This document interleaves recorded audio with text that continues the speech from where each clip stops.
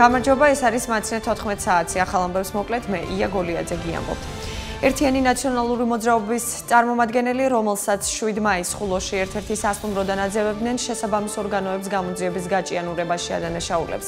ხათუნა ბერიძე გამოძიების დასრულებამდე საქართველოს პარლამენტის მაჟორიტარი დეპუტატის ანზორ ბოლქვაძის, ასევე ბათუმისა და ხულოს მერიის თანამშრომლებისთვის უფლება მოსილების შეწყვეტას ითხოვს. ოპოზიციონერს მიაჩნია, რომ დეპუტატი აჭარის მთავრობის თავმჯდომარემ წააქეზა, რომელიც იმავე სასტუმროში იმყოფებოდა. საკითხთან დაკავშირებით აჭარის მთავრობაში კომენტარი არ გაკეთდა. მხოლოდ 3 თვეში არასრულწლოვანთან სექსუალური კავშირის დამყარების 40 შემთხვევაზე დაიწყო გამოძიება, ამავე პერიოდში ქორწინების იძულების მუხლით ძიება 2 შემთხვევაზე. უწყების ინფორმაციით გასულ წელს ეს მაჩვენებელი 16 იყო. სქესობრივი თავისუფლებისა და ხელშეუხებლობის წინააღმდეგ კი 110 დანაშაულია რეგისტრირებული. დიდი ოდენობით ნარკოტიკული საშუალების უკანონო შეძენა, შენახვისა და გასაღების ფაქტზე რამდენიმე პირია დაკავებული, მათ შორის თურქეთისა და რუსეთის მოქალაქე. ამავე ბრალდებით პოლიციამ კიდევ ერთი პირი იმ დროს დააკავა, როდესაც ის ავტომობილით გადაადგილდებოდა. ამოღებულია 392 სუბოტექსი.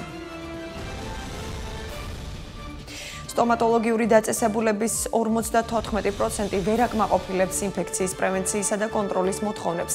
მონაცემებს აუდიტის სამსახური აქვეყნებს. აუდიტი უწყებამ 2015-17 წლებში ჩაატარა.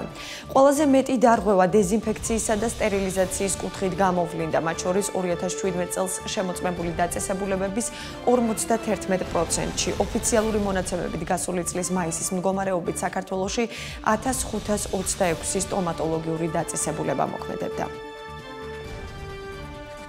საუბნო კავშირების ამოქმედებიდან 1 წლის თავზე ბათუმის მერი შედეგებით კმაყოფილია. ლაშა კომახიძე მიიჩნევს, რომ ინიციატივამ გაამართლა, მაგალითად კი შეხვედრებზე წამოჭრილ საკითხებს ასახელებს. მისი თქმით, აქტივობის ფარგლებში ამხანაგობებისა და დასახლებაში არსებული პრობლემების შესახებ ინფორმაციას სწორედ საუბნო კავშირების წარმომადგენლები აწვდიან. ბათუმში საუბნო კავშირები გასული წლის მაისში დაფუძნდა. ბათუმის მერიამ მუნიციპალური სერვისების განვითარების სტრატეგიაზე მუშაობა დაიწყო. პირველ ეტაპზე არსებული მდგომარეობის შესწავლა, ასევე სერვისების ინვენტარიზაცია და სამართლებრივი ბაზის ანალიზი მოხდა. შეხვედრაზე განიხილეს სამუშაო გეგმა, პრინციპები და სერვისების მიწოდების სტრატეგიული ხედვა. აჭარაში ესტონეთის ტურისტული კომპანიის წარმომადგენლები იმყოფებიან, სტუმრები რეგიონის ღირსშესანიშნაობებსა და სასტუმრო ინფრასტრუქტურას დაათვალიერებენ, მოინახულებენ ბათუმის ბოტანიკურ ბაღსა და მთიან აჭარას. პარალელურად რეგიონში ბელარუსი ჟურნალისტებიც იმყოფებიან, ისინი რეგიონში მოგზაურობენ და აჭარის შესახებ რეპორტაჟებს ამზადებენ.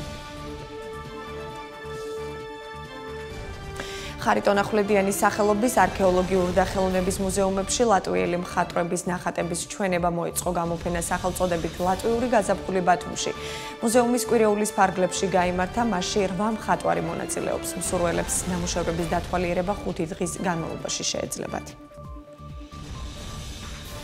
არღვევს თუ არა საჯარო რეესტრის საჯაროობა პერსონალურ მონაცემთა დაცვის უფლებას, სამართლებრივი ნაშრომების კონკურსი ბათუმის სახელმწიფო უნივერსიტეტში გაიმართა. პროექტში ბაკალავრის და მაგისტრატურის საფეხურის იურიდიული მიმართულების 9 სტუდენტი მონაწილეობდა. მათ სერტიფიკატები გადაეცათ. გამარჯვებული ახალგაზრდა კი ერთ-ერთ კომპანიაში სტაჟირებას გაივლის. თხილის გადარჩენის პროგრამის ფარგლებში ფერმერებს 1000-ზე მეტი შესაწამლი აპარატი გადასცეს. თხილის მწარმოებელთა ასოციაციამ მოსახლეობას ტექნიკა უსასყიდლო დროებითი სარგებლობის უფლებით მისცა. ამ ეტაპზე ჩატარებულია 2 წამლობა და ემზადებიან მესამე ეტაპისთვის.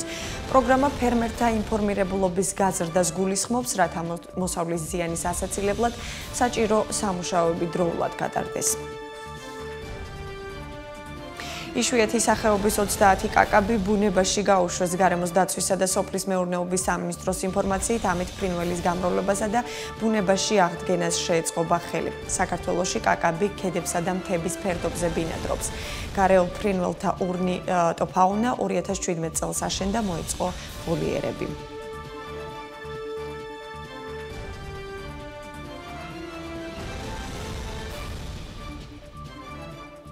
ამ დროისთვის სულ ეს იყო. ცლად დღის მნიშვნელოვან ამბებს 17 საათზე გაგაცნობთ. მადლობა რომ ირჩევთ რეგიონის მთავარ არხს. დროებით.